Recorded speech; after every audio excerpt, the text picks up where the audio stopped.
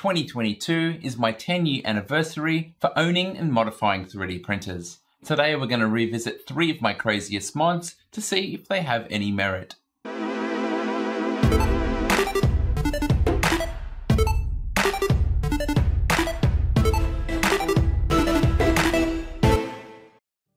"2012 was an exciting time for me. As a teacher, I was in charge of a MakerBot Replicator 1, a 3D printer I remember being quite good.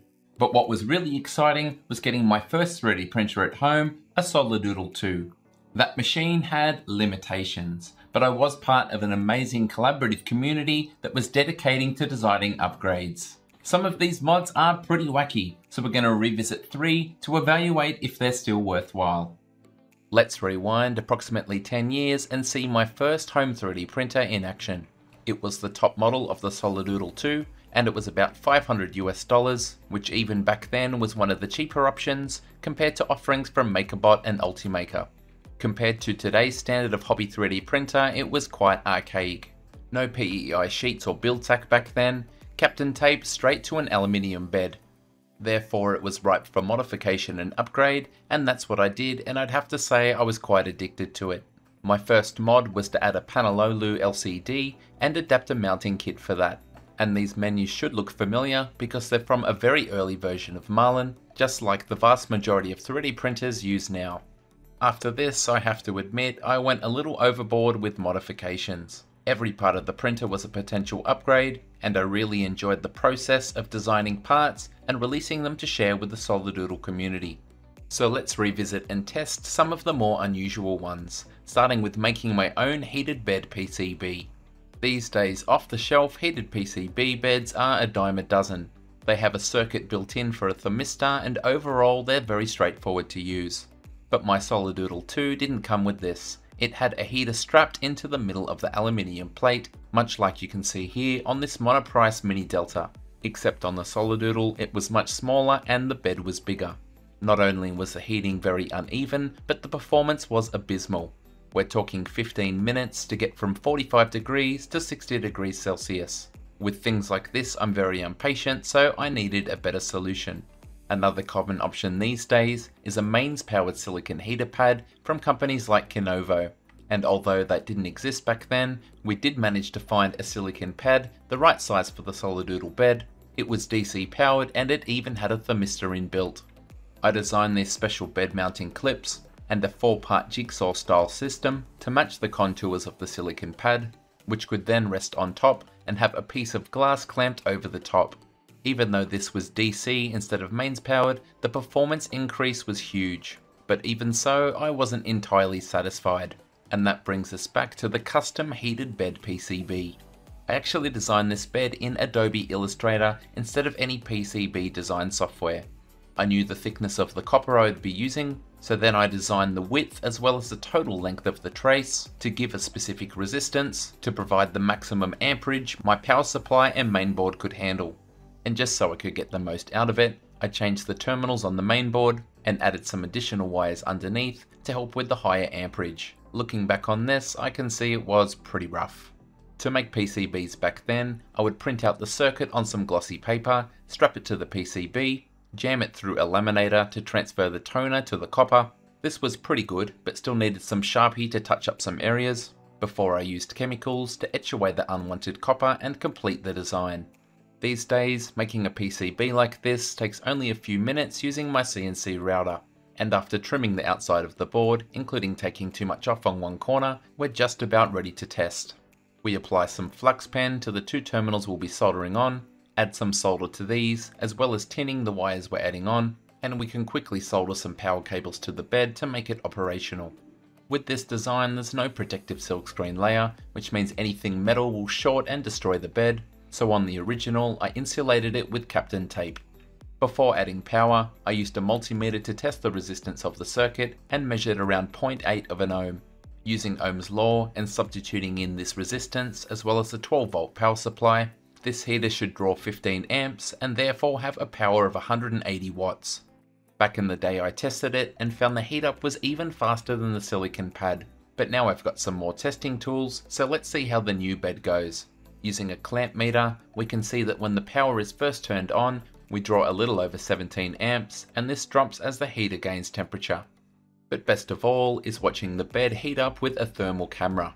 It's not strapped to an aluminium plate and the rest of the bed assembly, so it is heating up faster than it ever did on the printer, and that means it only took a minute or so before the temperature reached 100 degrees and warmed up a nice little hot spot on my table. The center part of the circuit was designed to be less dense because on the printer, heat tends to soak there, so my aim was to improve distribution. I successfully recreated the mod, so what's my verdict on it? I would say it's still surprisingly effective, so it might be a viable solution if you've got a heater that has an unusual shape. For anything else, however, it's just easier and safer to buy an off-the-shelf product. Apart from the bed being do-it-yourself, it was a pretty conventional component. So how about something a little bit more out of left field? 3D printers typically use belts as a means to create linear motion from the rotational output of stepper motors. Modern belts are high quality and reinforced so they don't stretch. The Solidoodle, however, as delivered, had pretty cheap and nasty belts. So that's why I replaced them with something quite experimental. On our community forum called Soliforum, member 2N2R5 posted up a mod for a beltless drive for the X and Y axes. As you can see, the belts have been replaced with what looks like string, but it is in fact fishing line. I'm not a fisherman, but I did find out from this mod that you can find very high tensile strength fishing line. As you can see, it's advertised as having zero stretch, unlike the belts that came on the printer. And it can be very strong, for instance this line supporting 80 pounds or 36 kilograms. And it's actually surprisingly easy to fit, so I'm going to test it on the Y-axis of this Tevo Tornado bed slinger. We take the tension off the existing belt, snip the cable ties holding the ends together, and pull off the old belt. We then measure out a generous length of fishing line. I went for about 1.5 times longer than I thought I needed, and we feed it through the center extrusion just like you would if you were installing a rubber belt. We guide it over the idler pulley at the front of the machine, hook it onto the belt mount for the carriage, and create some tight knots to hold it in place. Having the additional length fishing line helps with grip here. For the stepper motor end, we can use the existing pulley, and we simply take the line and wrap it at least 3 times around the pulley, before then taking it to the other side of the Y carriage. We then tie another knot, add some cable ties to stop the line from slipping off, and tension the fishing line just like we would using the existing Y-axis tensioning mechanism. And that's it, fishing line installed and ready for a test print. I imagine some people are screaming at the screen saying that this just won't work, so here's some footage of the machine homing with the fishing line in place, and of course some footage of the printer completing a test print. So clearly this does in fact work, but how does it affect print quality? The first thing to realize is that these blobs on the outside of the model are not because of the fishing line. Instead, they come from this switching hot end system needing some fresh tape to seal the nozzle that's not currently printing. Apart from that, you could describe this as a passable 3D print. But when we compare it to the same G-code printed with a belt, we can see that the belted version is superior. The fishing line is harder to get a suitable tension, and therefore we have some ripples in the surfaces, and also much sharper corners on the belted version. On this printer, the quality is a step backwards. Therefore the verdict on this mod is quite clear. If you had a broken printer and you had no belts on hand, you could use fishing line to get you out of a pinch, but in all other cases, modern belts are simply superior to fishing line. I've saved my favourite until last. It looks like it should never work, but miraculously it does. The Z-axis on most 3D printers these days use threaded lead screws and nuts. There can be some backlash, but overall they're pretty solid. It might be hard to see it up the back there, but the Solidoodle 2 did not come with one of these. Instead, to cut costs, it used regular threaded rod with a nut. And not only did this have a lot of backlash, it was an imperial size, which means the steps per millimeter were all over the place. My first upgrade was to change to M5 threaded rod, which had a finer pitch, which meant more precision and less backlash. And this proved to be effective, with the Z banding I had suffered almost completely gone. But of course, I wanted more. And again, it was 2N2R5 to the rescue with a threadless ball screw design. This design uses a completely smooth hardened steel rod, 8mm in diameter, which you would normally couple with linear bearings, as seen in 3D printers such as the Prusa Mark III. The other key components are standard metal ball bearings. This design originally came from Mark Solak, but it was 2N2R5 that converted the design to run on OpenSCAD. You can still download the file from Thingiverse and change as many of the parameters as you like to suit the particular bearings you have in stock, the diameter of the smooth rod, and many other parameters. Keen to try this again, I downloaded and printed the STL. Assembly is remarkably easy. We use a screw to engage the thread and pull the trapped nuts into position, and after this, we use the same screw to bolt the bearings into place, making sure they're not so tight that the bearings are unable to spin freely. Repeat 3 times and we are done. Now comes the magic part. We take our smooth rod and we rotate the printed piece into position until the bearings start to engage, and lo and behold, it acts exactly like a threaded rod and nut. It really feels quite strange and is immensely satisfying to play with. A remarkable out-of-the-box design that seems to defy logic. Best of all, compared to a traditional lead screw and nut, it's actually got very little play.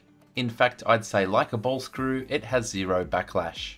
Unfortunately, on the Tevo Tornado, there's just not enough room to fit this threadless ball screw. Therefore, you'll have to take my word for the performance. After I fixed some alignment issues, I ran this mod for quite some time on my Solidoodle. In fact, I only stopped when the wear from the bearings left permanent indentations in the smooth rod. And at that point, I switched to an actual ball screw, as you can see in the background of these printing shots. So the verdict on the threadless ball screw: it was actually surprisingly capable and accurate, and remained so until it wore out. If you've got some smooth rod and bearings, I'd say follow the link in the description and print one to try yourself. On that printer I had many more mods than this, and I do have a summary video available if you're interested. Some of these mods were considered cutting edge at the time, but these days even cheap 3D printers have better performing components. Even so, it was nice to take a trip down memory lane and to try some of them out again. Thank you so much for watching, and until next time, happy experimental 3D printer modding. G'day, it's Michael again. If you liked the video, then please click like. If you want to see more content like this in future, click subscribe and make sure you click on the bell to receive every notification. If you really want to support the channel and see exclusive content, become a patron. Visit my Patreon page. See you next time.